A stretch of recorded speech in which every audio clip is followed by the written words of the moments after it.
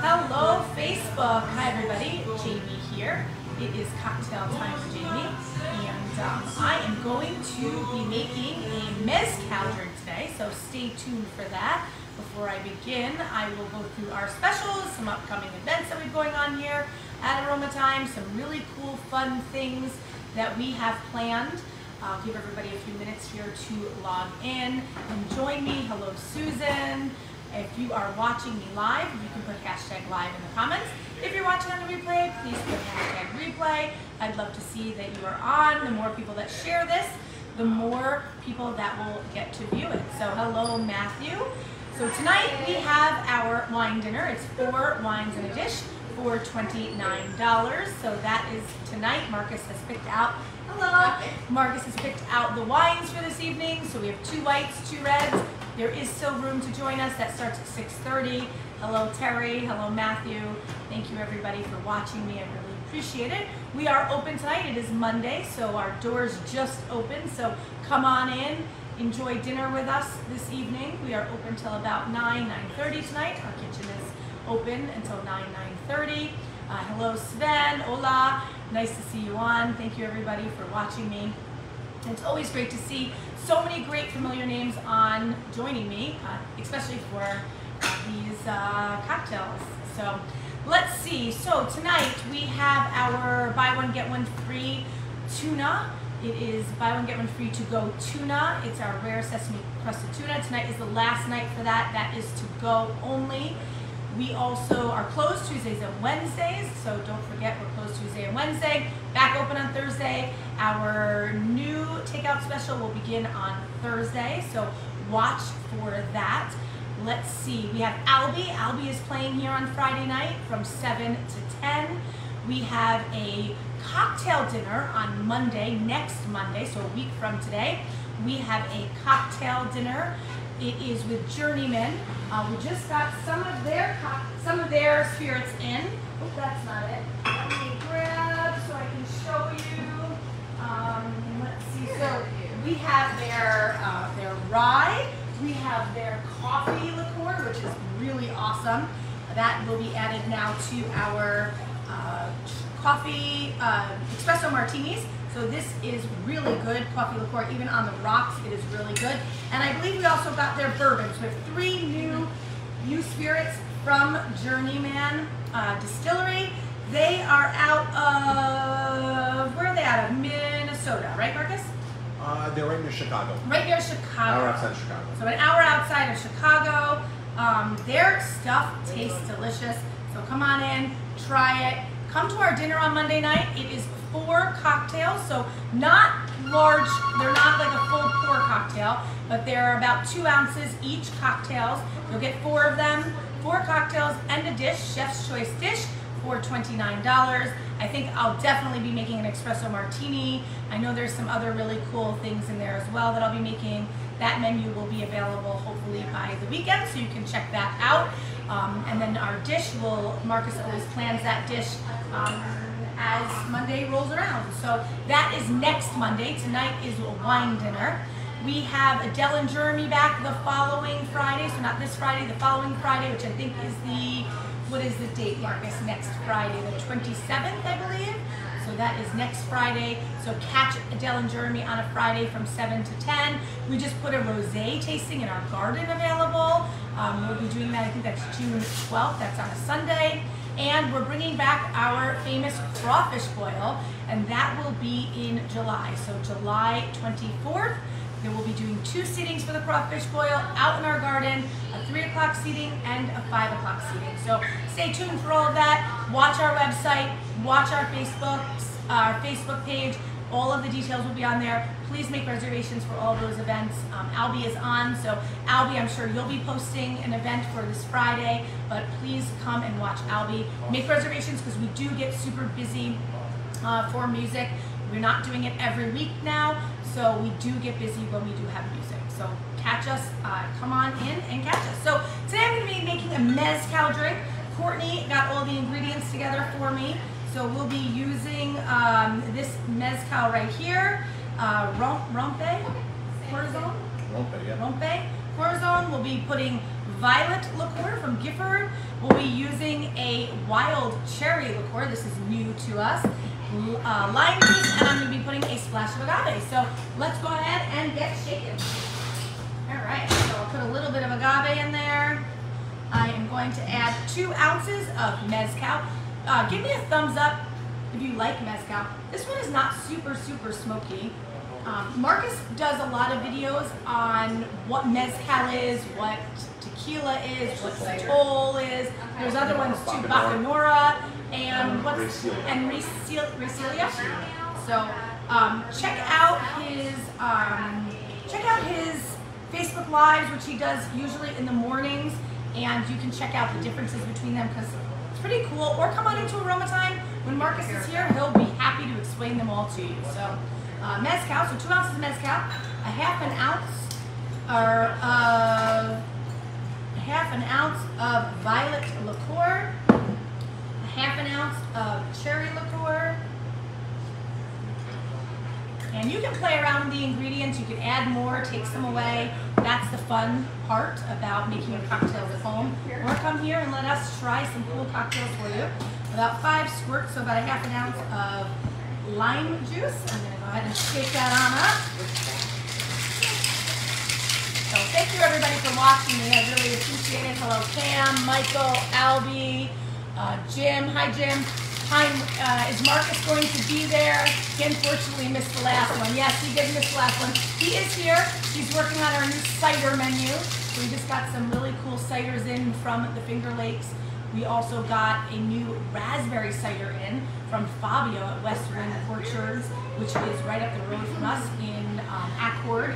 So we are upping our cider list, we're upping our tequilas. We are really bringing in some really new, cool, fun spirits. So Ice cider. And an ice cider. So By the glass. Here, show them both. So this one's coming back on our menu. All right. So here is an ice cider from South Hill Cidery, which is up near Ithaca, in Ithaca, New York. So in the Finger Lakes.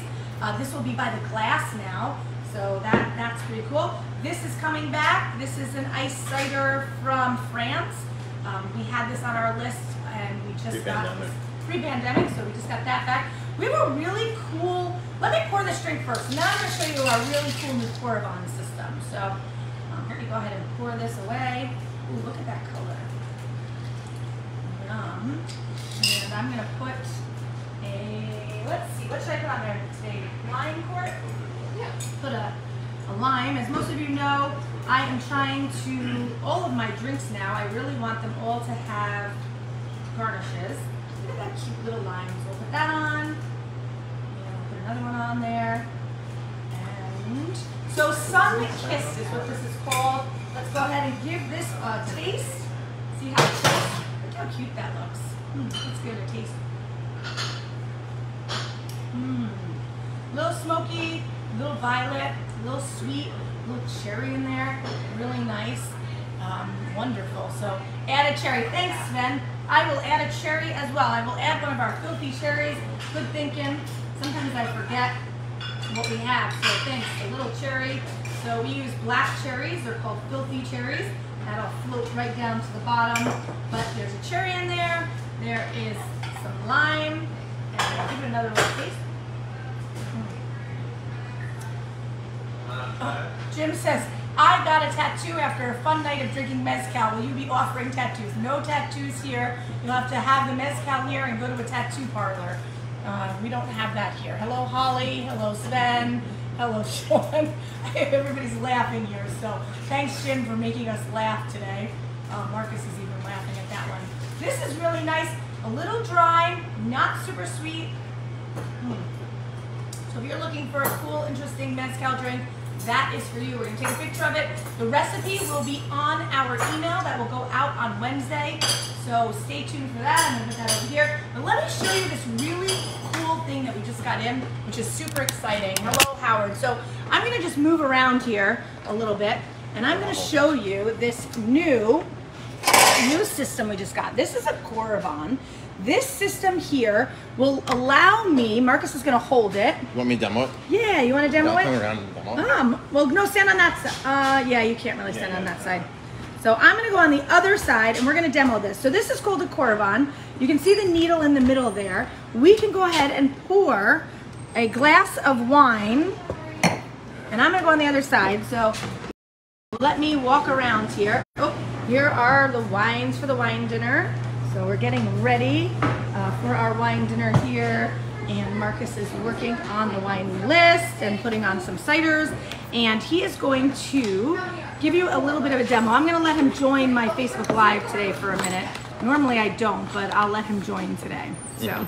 All right, so previously, the Coravon system, you would take these capsules and plug it into here, and this is argon gas, which we're gonna needle this bottle. So this bottle has 1 glass of wine out of it, and we're gonna take a needle, and these used to have these cartridges that go in it. These are expensive, and of course they're not good for landfills and this stuff like that. And they don't let you pour a lot, right? There's 8 glasses of wine you can argon gas. So 8 glasses, it's only 2 bottles. They're like $8 a cartridge. But here we have it hooked up to a tank and hose, so it's hooked right directly to the tank. The whole tank is $30.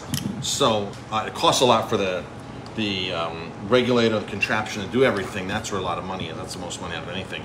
So we have this needle and we're gonna put it right into the wine. Look how cool this is, folks. So we are into the wine right now. The needle's in there, and here's what's gonna happen. So, got some gas in there, some argon gas, and, all right, there we go. So we can pour a glass of wine. I'm gonna stop it short. Of course, there's some gas in there. You can pour as much as you'd like. Yep, and now we're filling it up with argon gas, so it just filled in there, clouded up. Take the needle out. Needle comes out. Cork is still in great shape, so the cork compresses back together, and this allows us to keep wine very fresh in here, extremely fresh, so it doesn't oxidize, go bad on us, turn to vinegar. And this right here is Nebbiolo from Bodegas Henri Lurton in Mexico, in Valle de Guadalupe, one of our many favorites down there. So you can pour now a glass of wine. This on our list is $79. You can now get a full glass for $19. And we have several other wines that we're doing that with, and it's really a lot of fun. So we now have a Primitivo from Apulia. We have another Nebbiolo, a Barolo. We have an orange wine now.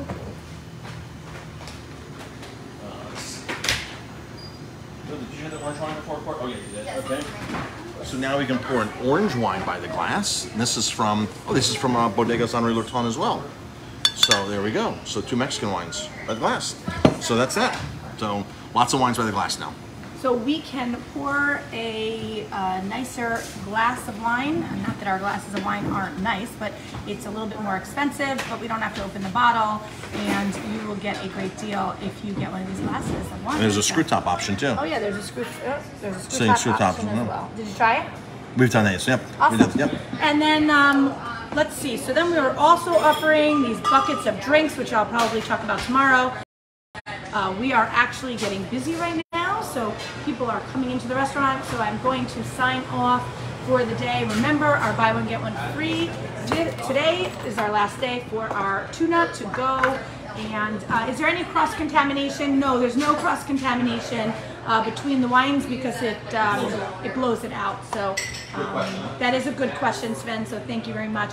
Thank you everybody for watching me. I appreciate it, and we will catch everybody tomorrow. I should be live tomorrow. We're actually going to be visiting a winery tomorrow, so we will probably go live while we're at the winery. How does that work with a screw-off cap? So I don't really know how it works with a screw-off tap, but there's one in here. No, sorry, I couldn't answer. Hold on one second, Jim. So sure. It screws on, Jim, sure. And it seals it, and then it puts the gas right into the bottle. So, and you don't take the screw top off, but the Coravon, as you can see, goes in the middle there. So, awesome, great questions, everybody. Thank you for watching me. I really appreciate it, and I will catch everybody soon. Please tag a friend, give me a like, give me a thumbs up, and watch me tomorrow, hopefully about 5:30. Have a great night, everybody. Cheers.